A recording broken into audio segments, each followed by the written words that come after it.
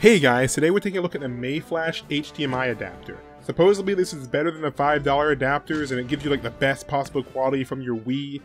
Some other people saying it's just as good as a $5 adapter, some people say it's just, doesn't look like great and it's all blurry. But today we're just going to compare it against the WiiU's official HDMI port. So basically, yeah, Wii games and GameCube games and all that, they're still 480p, they're not going to look amazing on your TV. So we're just going to compare the official HDMI, which should give us, the best possible quality for these games, compared to this $13 Mayflash adapter. And I'll have a link to the adapter in the description if you want it, but let's just jump into the comparison. We're first starting out with, Mario Sports, very bright and colorful game, then we'll move on to some darker stuff, and we'll end off with some GameCube stuff, surprisingly. You'll need a modded Wii U for that, but let's just get started.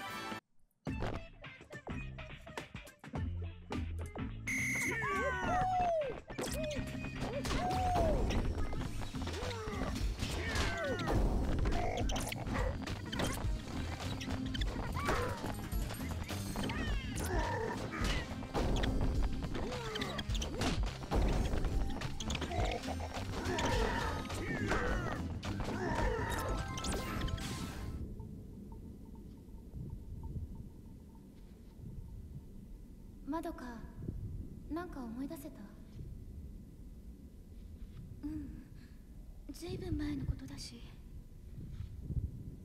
私たち5人が映っていたのは確かにこの建物ね。ねえ美咲、本当にここに来ればよかったのかな。写真の場所でも何も思い出せなかったし、もう帰ろう。私の言う通りにしてればいいの。まどかもあんな風になりたいの。ってしまった。次は私たちの番だ。神隠しにあった5人が順番に。やめてよ。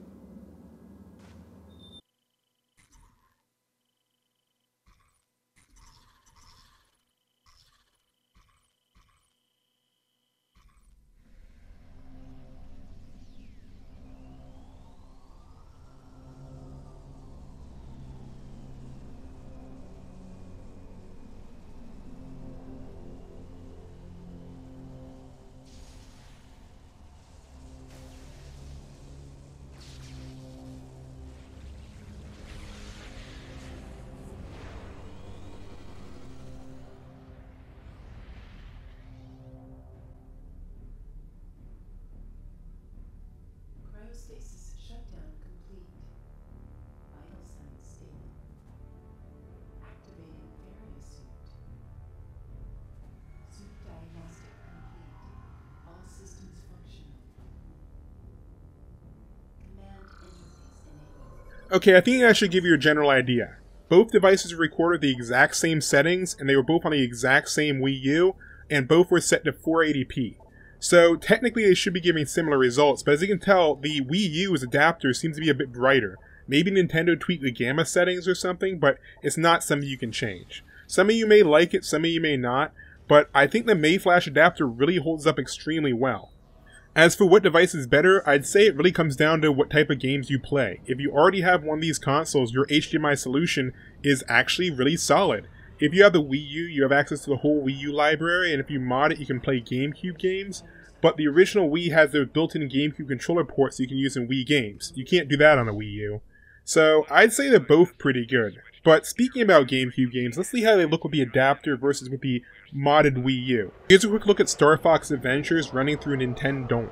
As you can see here, the Mayflash still has quite a bit of advantage when it comes to darker colors. But again, that just comes down to personal preference if you like that or not. But yeah, both of them are actually extremely clear. I'm really surprised by this little $13 adapter. If you want to see my full record settings, I'll have a link down below. But just for fun, let's look at one more game. This is Phantasy Star Online. As you see here, Mayflash on the left, Wii U on the right. Again, on the same device. But one more thing we're going to look at is the Wii U can actually be set higher than 480p.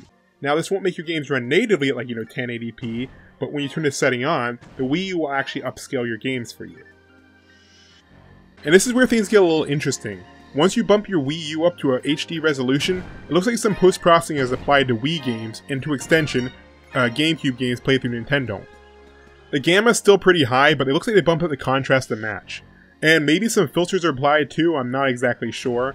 But overall, this can actually look pretty good depending on the game. But I still wish there was an option to turn it off. I completely re-recorded these just to double check, and yes, the HD filter will dramatically change how your games look, but I still think it should be optional. Why not give people the choice of how their games are processed? Is it the HD mode making the games too dark, or is it the standard definition mode ups the gamma too much? I can't really say for sure, and I really don't have time to test.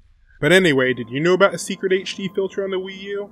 Let me know in the comments below if you did. Let me know your opinions on all three setups. I think the Wii U is probably the best looking way to play Wii games, but again, personal preference. So, thank you all for watching, and I'll see you guys in the next video.